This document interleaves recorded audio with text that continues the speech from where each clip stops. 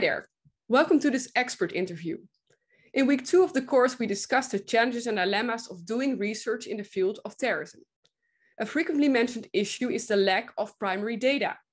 And this is caused by many factors, including secrecy, but also practical issues of getting access to the right people and the right places, as well as security concerns that come into play. Well, we're delighted to have an expert with us today who has turned it into her personal mission to gather first-hand data, Dr. Vera Mironova, Associate Fellow at Harvard University, who is specialized in armed conflict. And Dr. Mironova is often referred to as the frontline scholar, due to her experience, amongst other things, of being embedded with the Iraq Special Operations Forces, as they recaptured the city of Mosul in Iraq from ISIS in 2016 and 2017, documented in her book, From Freedom Fighters to Jihadists, Human Resources of Non-State Armed Groups. Well, welcome, Dr. Mironova. Thank you. Well, you've worked in many conflict zones, such as Syria, Iraq, Yemen, the DRC, Myanmar, and you just came back from Ukraine. So could you tell us a little bit more why you think it is important that researchers actually go out and travel to such conflict zones to conduct their research? First of all, I don't think that everyone needs to go to the front line to conduct research because it depends on the question you're asking, right? So, I mean, if you're studying propaganda or, something online, why would you go, right? But some questions, it's simply impossible to answer without going. So I don't, you're not choosing the methods based on, what you want to do. And then I ask the question, you ask the question, then you see what kind of tools you need to answer them better. And for some tools, like I study human resources of armed groups and individual behavior of fighters. I mean, how can I possibly study it without being, able to talk to them about their decision-making, and actually being there with ethnographic research to see the environment that they made their decision in. So because of the question that I'm asking, I don't have many other options other than to study them on the front line. Yeah, so for you was also a realization, if I really want to get more insight into these questions, I kind of have to do this. Yes, it's a necessity because of the question I'm asking. Yeah. Okay, and maybe, you're a scholar. Could you give an example of how one of your trips or the experience you got there, how that maybe changed your views as compared to what you first had in mind based on only like reading literature, reading articles or books? Like, is there maybe an example from your practical experience that you thought, okay, this really changed my view on how we write about something also in more academic literature? One of those episodes that really I really remember was in Mosul when we went to the base with a special operation, the front line, took the base, and we found different books there, right? Previously, we all assumed that they're all like crazy fighters who came there to die in suicide missions and so on. And then in a pile of books that we found, they were school books for, grade 1 to 3 from, let's say, Russia. And then I was like, who comes to conduct suicide mission, right, and die, bringing school books? And you understand they're heavy, like it's school books. Yeah. So someone actually did fly all the way from Russia to Turkey, cross to Syria, then to Iraq, bringing all those books, with them. So it really, kind of seen that. And I know those books. I did study, based on those books back in the day. And I'm like, okay, we need to look much deeper into who those people are and what they're doing there. We could not just assume that based on their glorious, lovely propaganda with flags, that they all came here, with a dream of dying. Yeah, and did you also manage, for instance, in this case, to speak to some people? Like, did you get more information? Like, what was their idea to bring those books, for instance? Like, I mean, in this particular case with the books, I guess everyone was either gone or dead when we entered. But yeah, I mean, there were other things like recipes, right? We found a book of recipes, a notebook. A woman was writing it down, and one of the things that was one of the ingredients. It was a very rare ingredient. Like I couldn't find it in US. It's a Russian thing, right? And I'm like, how on earth would you be able to bring it to Mosul, like to cook with?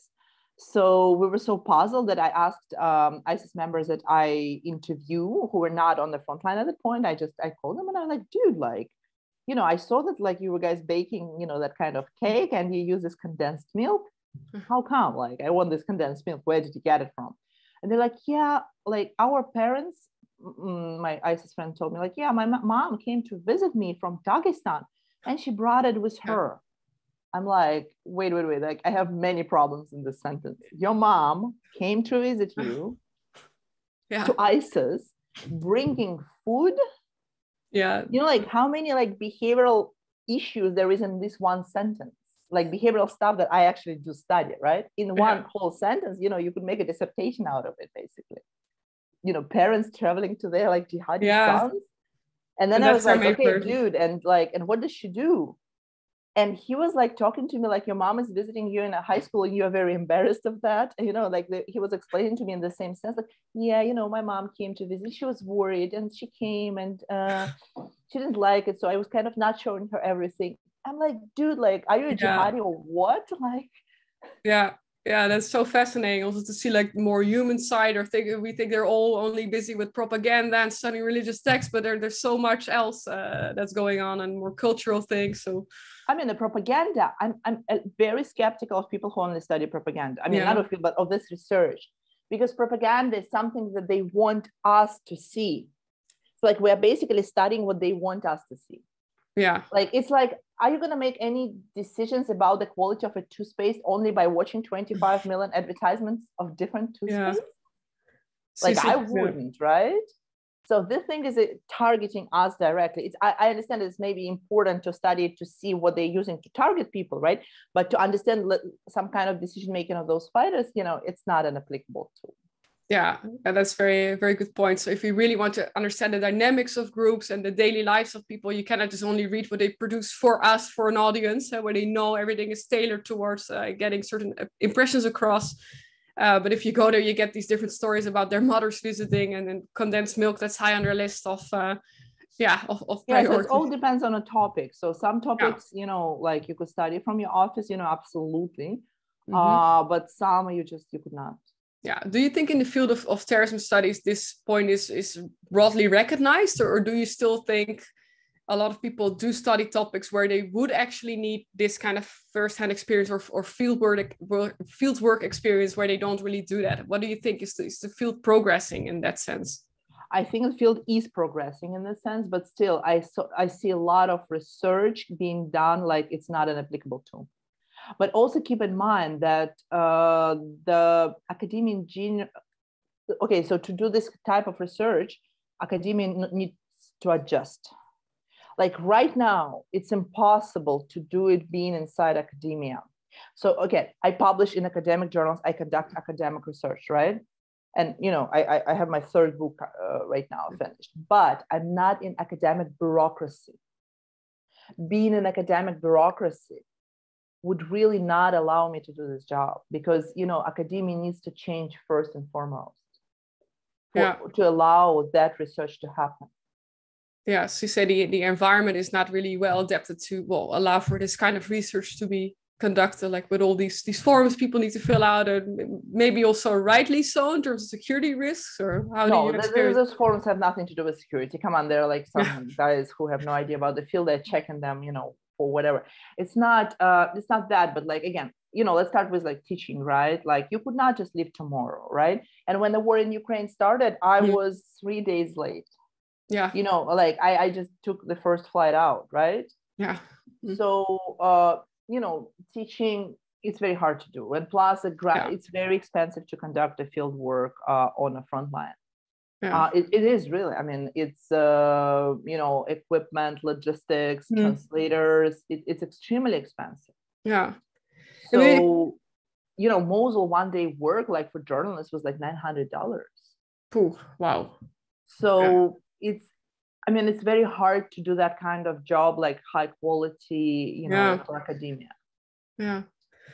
And maybe a question related to gaining trust, because we also discussed that in week 2 of this course, that it's really hard to get access to participants. And you travel alone a lot. You're a woman in some environments. That's also maybe not the easiest to speak to people. So can you tell us a bit more, like, how do you try to gain the trust of the people you either want to be embedded with or interview? How do you get them to share their views with you, or even to open their doors and their houses, or for you to allow you to be in and join them? So first, being a woman is a big plus here, because they all watched, Hollywood movies, and majority of like James Bond are male. So they're not, being a female, it really helps here because they're less afraid of you. But how to get trust? Again, first and foremost, you need to understand that they're people. You could disagree with them on something. Fine. I disagree on like genocide, right? We'll slightly disagree. But you need to approach them as people. Like I saw so many people interviewing ISIS members, like showing how they like not only discuss, like, oh, and or considering them stupid, and you could see that, you could feel it. Of course no one is going to talk to you, like, just basically. So just reconsider in your mind that you don't agree with those people, but you do respect them as people. And for example, like showing that you could just basic things, right? Like I had some ISIS members. So I went to one country to interview ISIS members in hiding. And I needed to buy something and there was a line. So I called him. I was like, dude, like, by the way, we need to meet in like 10 minutes, but there is a line. Can you please stand in the line because I'm late a little bit? So like, can you just go to the line and stand there, and I'm going to go and I'm going to buy it. And he was like, okay. So it's like, it's weird, right? But it shows that I approach him as a human. Like I would ask you to do it, right? Or any friend of mine who is waiting for me, just sitting in a cafe. So actually it does, in the mind of the person, it's like, oh, okay, like it's approached like as a friend, as a fellow human, because we both kind of need to stand in this line because we don't have this product. And it does help. So just assume that they're people. Yeah. And after something you agree on, you can discuss what you disagree on, but only, later on. And don't judge, just don't judge. Okay. And isn't that hard for you or for anyone in general? Like, because you might hear things that really shock you or disgust you on a personal level. So how do you try to switch that off when you speak to them, or how do you do that? Yes, I do try to switch it off, but also, again, those people are not rational, right? And non-rational people, first of all, they're either dead, most likely already. So they're not going to be able to talk to you, or they're just not going to be able to talk to you because they're just crazy. So majority, 99.9% are more or less rational. You could deal with that. So like when they're answering the question, I interviewed recently, like I interviewed for 20 hours, I think in some of 30, a guy who was an operation zone of when they were doing genocide of Yazidis. He was in charge of one of the units that were actually participating in that. And I conducted very extensive interviews with him. He's in hiding now. And okay, like we do all, absolutely everyone, agrees that, genocide of Yazidis probably is not a good thing, right? Absolutely everyone. But he more or less including, by the way, but, like I'm asking him to explain to me why he was doing it and how they were doing it. So like I allow him to rationalize to me, like what he was doing and how he ended up there running a unit. So basically, but that's what I want. I don't want to judge him. If he's going to be caught, he's going to go to prison for life, and, it's not my problem. But like, I want him to explain. So basically that's what I'm asking. Questions, how and why. Yeah. So let him, he thinks it was the right decision. Absolutely great. Please explain to me. I'm here to listen. I'm not here to judge. I'm here to understand your position. Yeah. Okay, thanks. And maybe as a final question, maybe the people at home watching, some people want to move more into the field of terrorism studies or counterterrorism, whatever. But do you have any tips for people who want to start doing more field work? What would you say to them? People who are maybe in doubt, can I do this? What would be your advice for people who inspire to also collect more of those data in real life rather than just reading books? So you mean people who would consider doing a frontline like kind of work? Yes, for instance, yeah. So first of all, I discourage all students who are thinking about doing it. I just, like my job is to discourage, and your job is to prove that you want to do it. So basically, you know, a lot of students approach me daily. Wanted me, you know, to be the advisor. So I'm saying, no, absolutely not. And if this guy says, okay, you're not taking me, I'm going to go to French Foreign Legion. Oh, okay, that's good luck. Yeah, I also tried to join at some point. They don't take women. But so basically, you know, that's an option. It's not like, I don't like, whom I really don't like is people who now look at, like, let's say me, for example, and think it's a very cool research and I'm being, you know, all over TV. I need to do that to be, you know, on all over TV. Oh, those people, bye-bye. Yeah. You know, just from, you know, because absolutely wrong motivation, what are you going to be doing there, you know, not happening. So, but people who really, really want to do that kind of job, okay, fine. So first I would emphasize languages. Absolutely.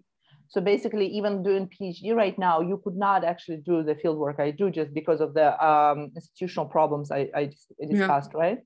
So while you're still in academia, which limits your work, languages. You need to be absolutely fluent in at least in one language, either it's Russian or, you know, any Arabic, Russian, any of the languages you want to work, Serbo-Croatian, whatever. So that's kind of your main skill because your main job is talking to people, right? So what's your main skill is being able to talk to people. No one is going to trust you with a translator. No one. You could not go with a translator, period.